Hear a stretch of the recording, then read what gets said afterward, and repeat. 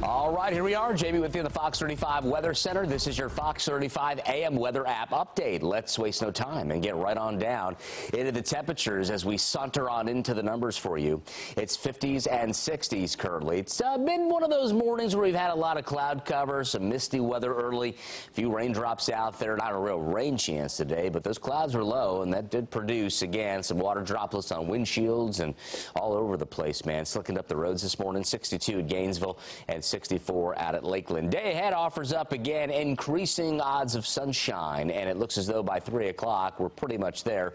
Mostly sunny. It looks like temps peg out somewhere in the mid-70s today. So our model forecast shows us a couple different things, one of which is the cloud deck on top of the region. But as we throw this modeling in the motion for you, you could see that cloud cover whittles away. There may be another round of some low clouds tomorrow, some low stratus, and a little bit of misting going on tomorrow morning. Outside of that, looks like a decent run of weather as we go through the rest of this work week.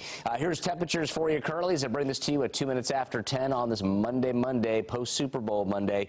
And we've got 7 below at Bismarck and Great Falls up there in Montana at 14 below, 26 in Seattle. And it looks as though the eastern third of the nation really warming up, in particular Chicago out to Minneapolis to the upper Midwest. Good grief, was it cold there last week? Better now, 49 Chicago, and that's like they're going to be out sun tanning today.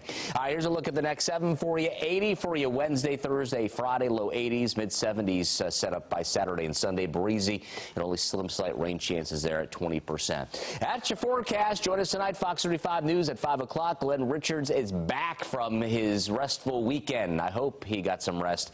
And, of course, he'll have more on the forecast here live on television on Fox 35 News at 5. And, of course, on the weather app, the PM update with Glenn tonight at 5. See you then.